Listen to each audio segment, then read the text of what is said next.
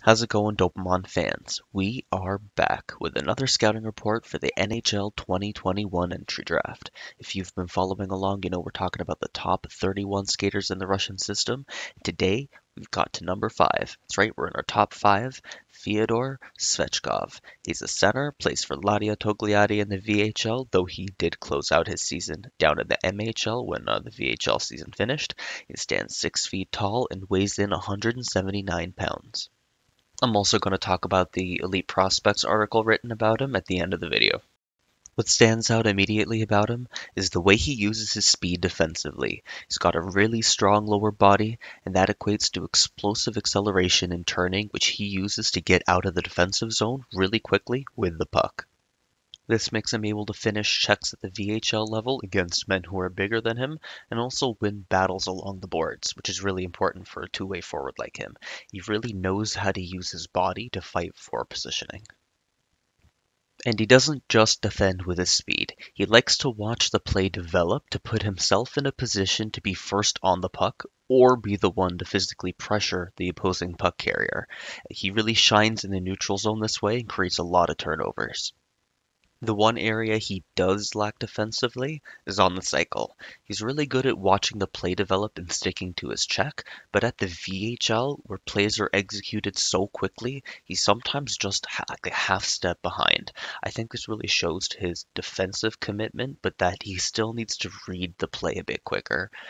This is defense, which is a lot harder than offense, but I think this that really leads nicely into the Elite Prospects article that kind of calls him the best defensive forward. I don't want to give too much away about the article, but they break his defense into two. His ability to break out, which I completely agree with, but then his patience in the defensive zone and ability to provide excellent defensive coverage, which I don't completely agree with. They're absolutely right when they talk about his patience in regards to cheating. There is no cheating in his game. He waits for his team to get possession of the puck. But when they talk about his play in the defensive zone, they credit him for attaching himself to his check, keeping his blade on the ice to deny space and passing lanes, and keeping his head on a swivel to track both his opponent and the puck, which, in my opinion, is actually one of his weakest defensive qualities. The rest of the article talks about his passing and his skating, which I completely agree with, though they seem to leave out that his passing is really the extent of his offensive skills. Outside of that, he's really not known for much else, and he's not going to put up a lot of points at the NHL level. So for those reasons, I might agree that Svechkov is the best defensive forward in this draft, though I think that title's very misleading. I think that overall, he's the best of the defensively minded forwards, but of all the forwards, he's not the best defensively. I think there are other forwards that are a little bit better in their own zone, while Svechkov's a lot better on the breakout.